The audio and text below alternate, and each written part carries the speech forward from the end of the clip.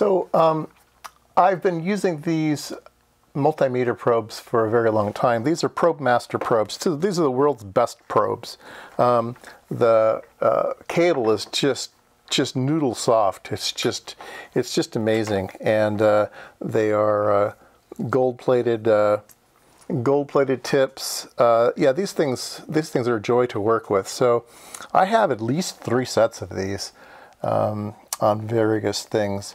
And like, again, the company is ProbeMaster. Now, ProbeMaster makes other things as well. And I was on eBay the other day and found this for $13 and had to have it.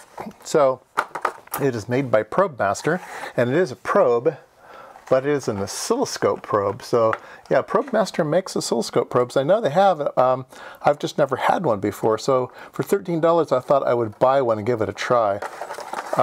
So yeah, let's open up the package. That's what it looks like from the front. Let's see here.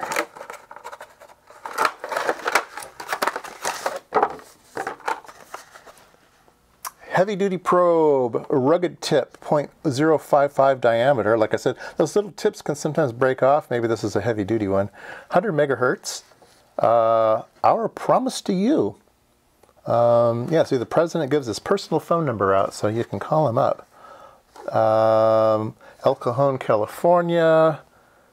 Yeah, so ProbeMaster. Okay, let's take a look at it here.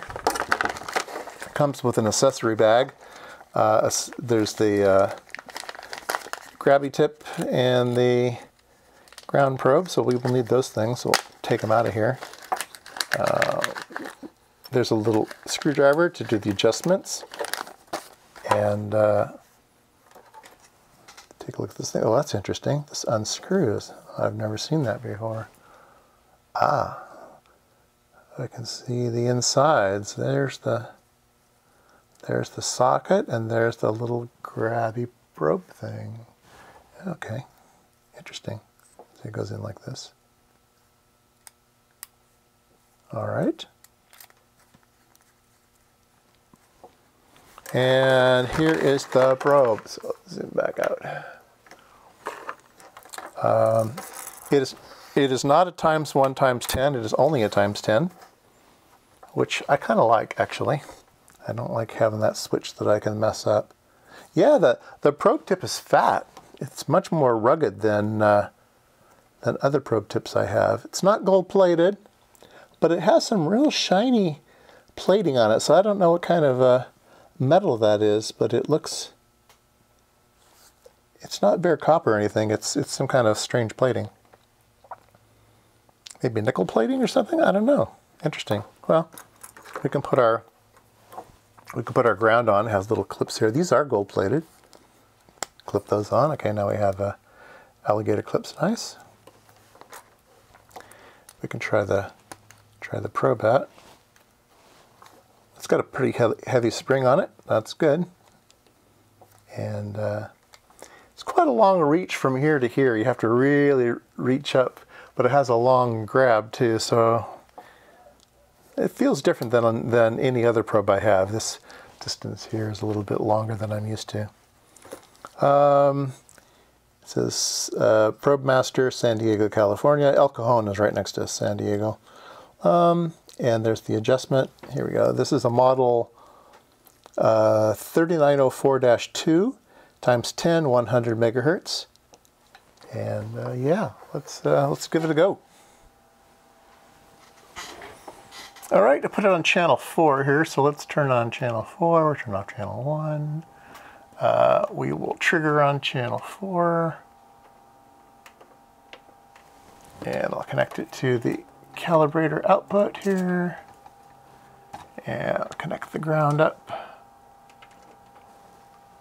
And there we go. So we have some calibration to do on the probe. We'll use our little adjustment tool here. And there we go. Perfect match.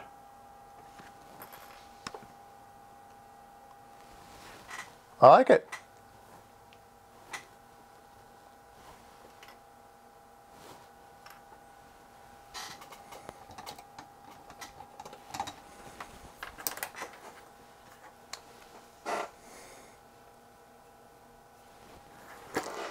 I don't know.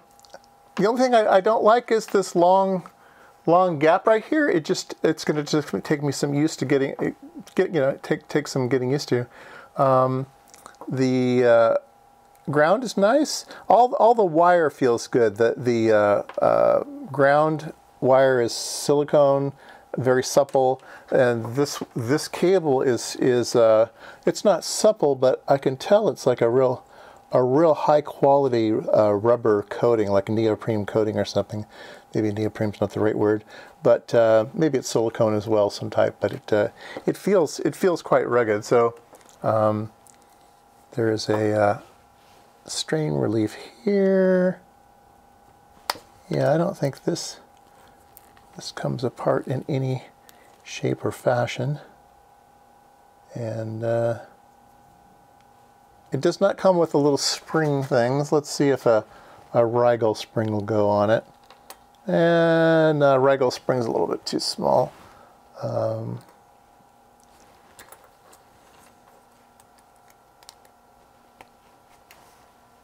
Anyway, I wanted to shoot a quick video on these because I do see them come up from time to time. I've seen strange lots of them once in a while that were like a military contract or something, and they were military surplus, but they were brand new.